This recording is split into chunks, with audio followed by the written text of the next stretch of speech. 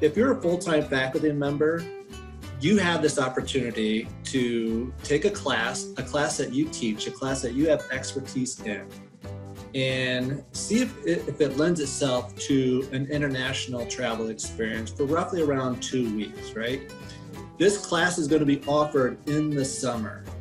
So be thinking about not necessarily in the fall semester, because you're going to be teaching other classes in the fall semester. You're going to be teaching other classes in the winter semester. So this is a class that you're going to offer and teach, a class that you teach in the summer, that you get to work with a provider who are the logistic engineers. They're going to be helping you get all of your lodging, your hotel, all your transportation, your meals in some cases, depending on your itinerary and your activities. You're going to contract with them to set all of that stuff up for you based on your idea of how those activities align to your curriculum of your class.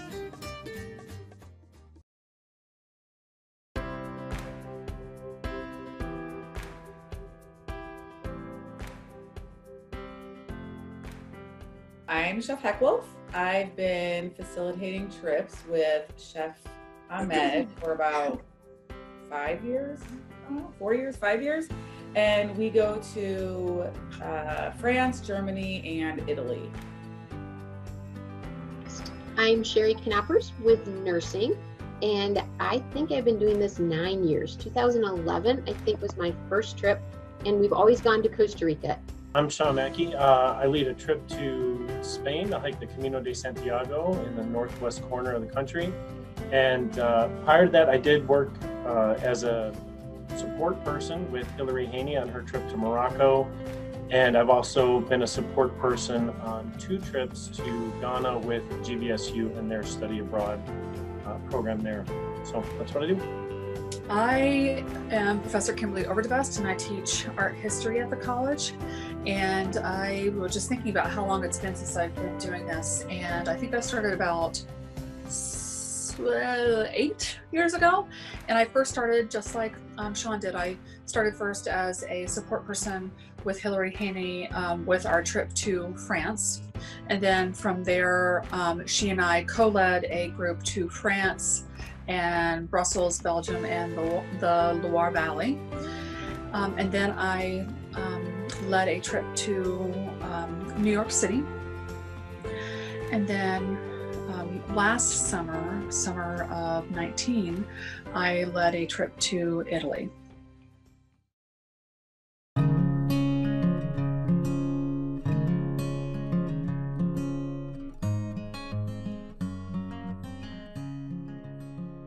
With Spain, yeah, those epiphany moments when they're even pre-trip. I do a ton unpacking. I try to get my students to be one-bag travelers so they can travel the world in a small school-sized backpack, and they all just shake their head and say there's no way. And then before we go and they've got it all packed, they feel like they can kick ass. I mean, they are really excited about the fact that they did it.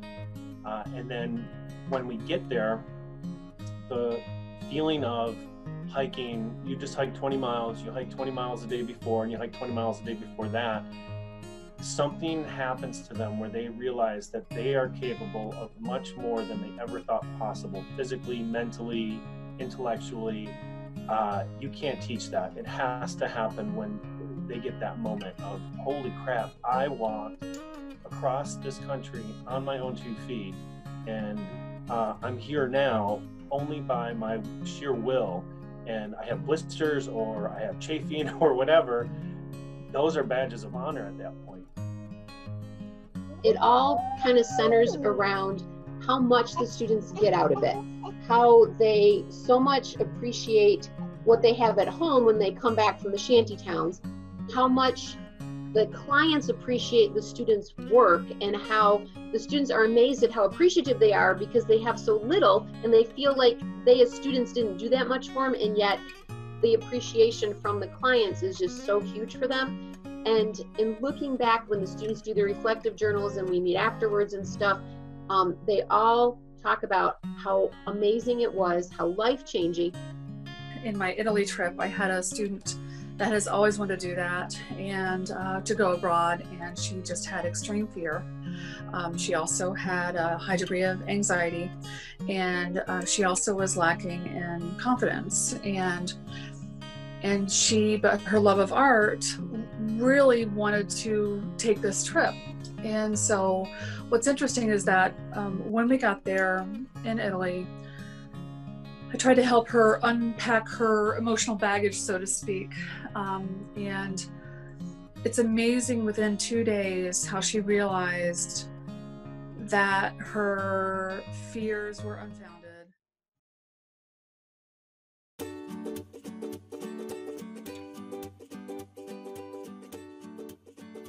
And we've always gone to Costa Rica. And the main rationale for that was that we wanted to keep it in a Spanish-speaking country, because if students are going to be exposed to another language, we wanted it to be the one that would be most useful for them back home.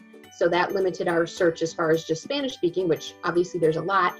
And then with when I first started doing the trips, and obviously there's a lot going on even now, there were a lot of safety concerns with different parts of Central America and Mexico. And Costa Rica is the safest destination, but there's still a very needy population. There's shanty towns, a lot of Nicaraguan immigrants. And so we just figured if we kept with a country that we knew was very stable, but still had a great need, we could meet the students' needs, get them exposed to Spanish, but then not have the year-to-year worries about, is there a revolution? Is there drug violence and all of that? And so Costa Rica has worked out really well for us.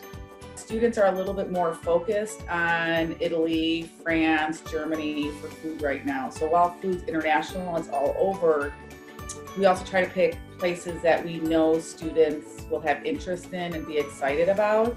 And hopefully that kind of sparks them for maybe future travel to some of these more exotic places.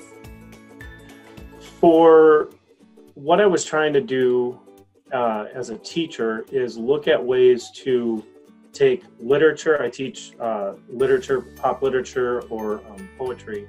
I was trying to take literature and figure out a way to make it alive, right? Outside of, some dead person wrote this, why should we care about it? Or why historically should we read some of these texts that are hundreds of years old? Or even some new texts, that just came out, why should we care? Because it's not weighted with the baggage of history yet, right? So I was trying to find ways to make that work. And one of the ways to do that is connect place to the literature that we're studying, or connect literature to an experience that someone's having. And that's really what I'm trying to do with my Study Away program. So I really kind of think about, first of all, where are the art hubs? And second of all, what would students like to see? So that kind of guides my idea where I want to go.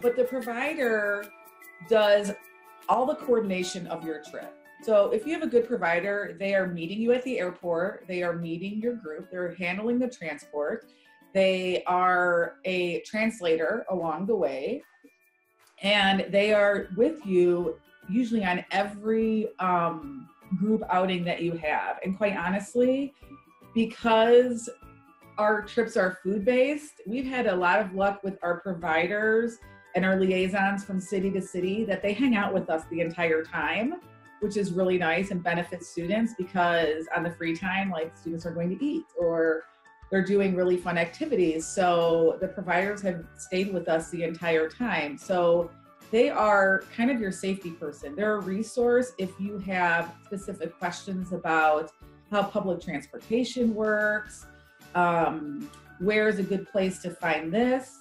We have students that have blisters, where is a drugstore?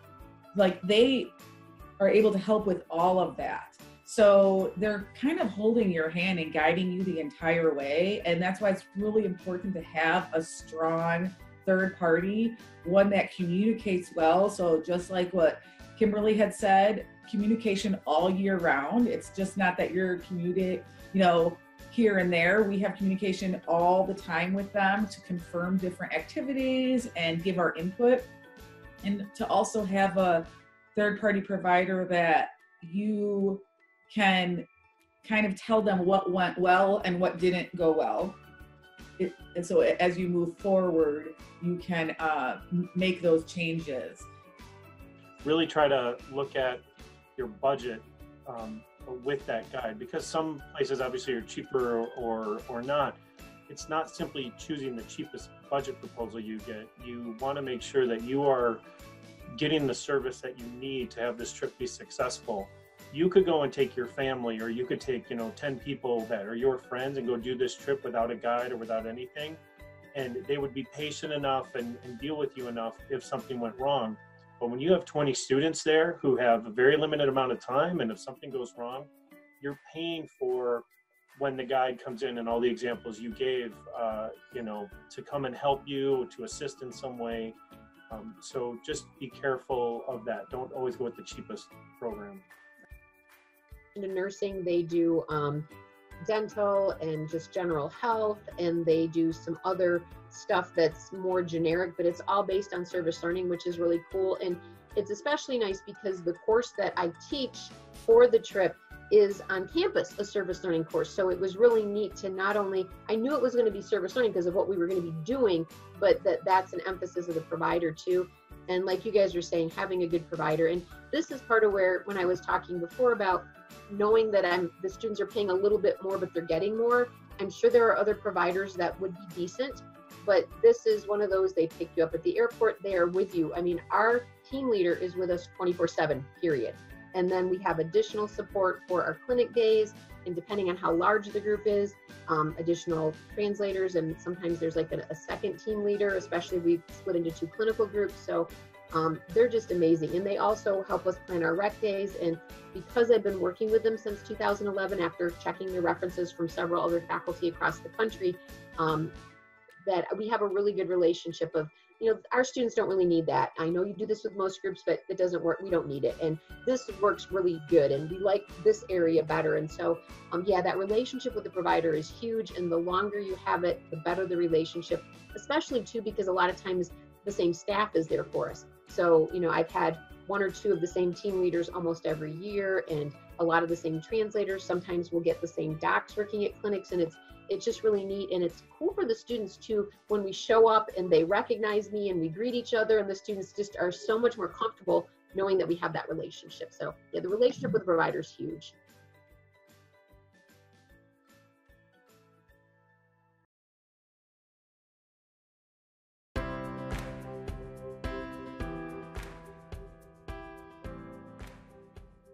Starts well over a year in advance. So you're really looking ahead, because the process starts in December, or probably in October, because the first documents are due from faculty in December.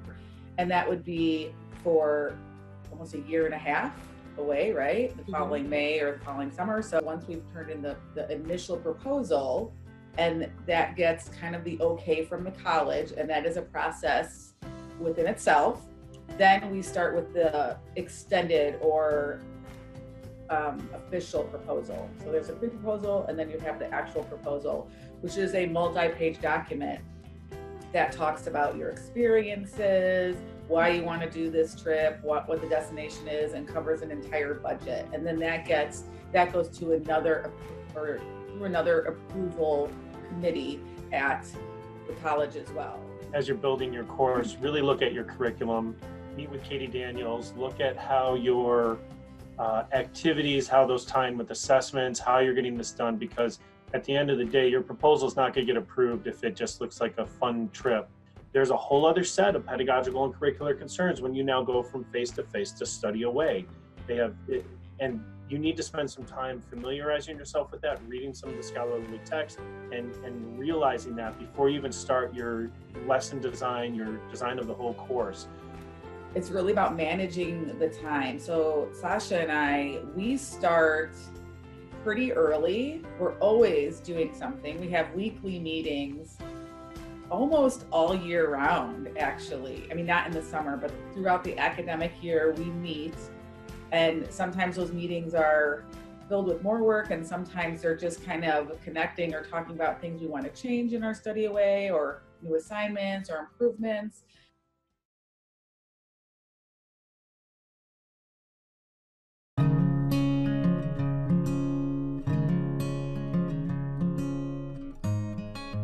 what is your plan of how you're going to connect with students. And I think we all have different ways that we're able to do that and have had some really great experiences or great ideas of how to do that. And I think, again, it's a little bit unique based on the curriculum and also the trip's focus. For my trip, I need 50%. I know that 50% of the people who I approve for the trip, who go through everything, who interview, fill out the application, meet with me, even start the paperwork, I know that 50% of them will back out of the trip before the time actually goes. And that's due to so many reasons, just life, right? Someone loses a job, can't get money, something happens, and preparing for that ahead of time is really helpful. So you're not thinking of, oh, I need to recruit, 20 people, I need to recruit 40 or 50 people. Sasha and I literally tend to hit the streets, so to speak. We have visited every single class in our program before, because again, we're doing a culinary trip. So while it's not only open to our students, it typically fills very quickly with our students who have that interest because that's what they're in school for. And we have actually had great success with that. What we have done in more recent years is we will actually, again, go out to kind of meet the students, and we will set up our own informational tables. And we kind of schedule it when we know classes are going to be walking in the hallways, so to speak. And that has been very, very helpful for us. I do think that the Study Away Fair that we do does bring us some, but it only works if we as Study Away facilitators bring our courses there. The other thing that worked for me is direct email. Is I would email students and say, hey, here's our trip. Contact us if you want some information about it. I think that's that direct mail campaign worked best for us, and we'll continue to do that. If you are aware of Mongoose as a text-to-email software, you should definitely use it. Our department has it because we kick butt, and that was the #1 way that we got people.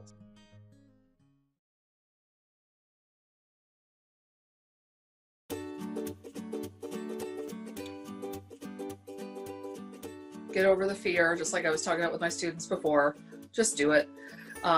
You are going to provide, not only are you going to provide your students an experience that will be life-altering for them, but you as a professor will also get a life-altering experience. If you're interested as faculty, go on one of the trips first, because I think it will really show you how the trips can be. It's something that allows us to reach our students that we cannot simply do in a white box classroom. We just can't. I think I can speak for any of us that any of us would sit down with any faculty member that hasn't done before and be more than willing to walk it through.